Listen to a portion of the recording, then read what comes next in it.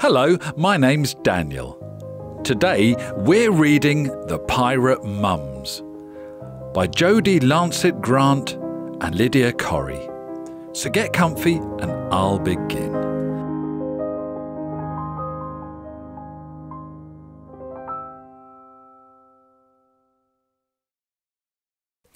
Billy's family was not what you'd call ordinary. When his friends came round for playdates, Billy's two mums loved to dance jigs and sing sea shanties. Other families had cats or dogs, nice normal pets. Billy's mum had bird brain. Squawk!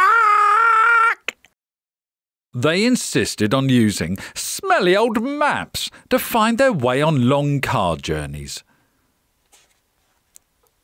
And their taste in house design was, well, fishy. Billy just wished his family was a little more like everyone else's.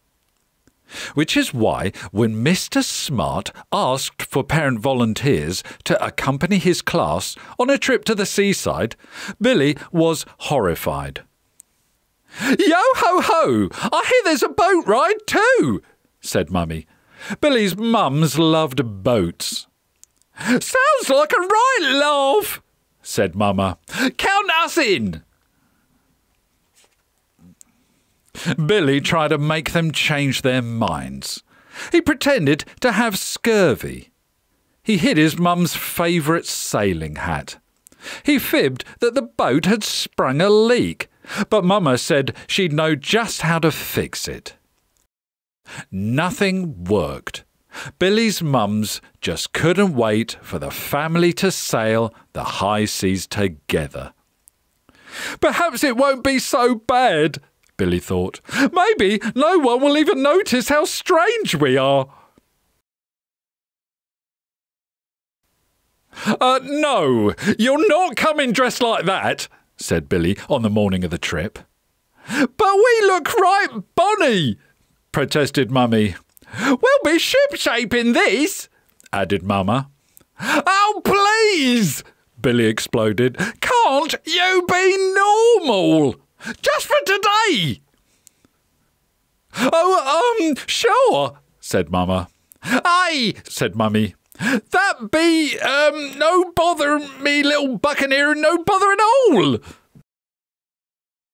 At the seaside, when it was time to board the boat, Billy took the first chance he got to dash off and join his friends. Anchors away! Mama hollered as Captain Fishface set sail. Shh! Whispered Billy. The shore quickly faded into the distance. Oh! Said the children, watching the seabirds swoop and soar above them. Wow! They exclaimed, pointing at the quicksilver fish shimmering in the water. It was Mama who noticed the sky change first. Shiver me timbers! Billy heard her mutter. Mr. Smart, he called, pointing at the black clouds building on the horizon. But Mr. Smart hadn't quite found his sea legs and was being seasick over the side of the boat. All at once, the wind picked up speed. The waves grew into giants. Thunder rumbled. Bang! A lightning bolt hit the boat and a mast came crashing down, ripping through every single sail. Arr! The children ran panicked up and down the deck. Bottoms and bother! Bottoms and bother! Where's the captain when we need him? Moaned Mr. Smart. I'm stuck in the toilet, hollered Captain Fishface. Help! Get me out! If only there was someone else on board who knew about boats. Mummy, Mama, Billy whispered. I think we need your help. Billy's mums didn't need asking twice. Mama fished a flare from her handbag and set it off to grab everyone's attention. All right, me hearties. First off, we need your coats.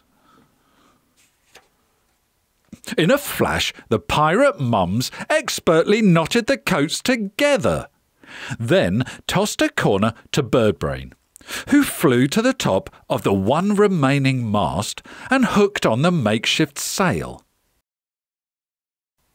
The coats rippled in the breeze, but the boat stayed put. "Never fear, mateys," said Mummy. "She just needs a little push-off." "A cannon aimed right at the waterline should see to that. Which of you scallywags will help us pack it with flares?" "Ready, aim, fire!" Boom! "Land ahoy!" Billy shouted.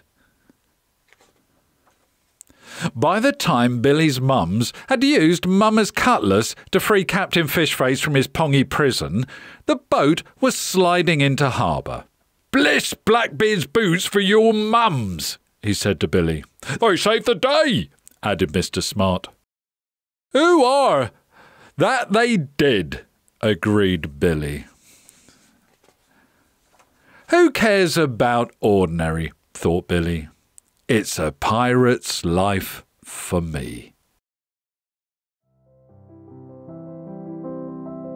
Thanks for listening. See you next time.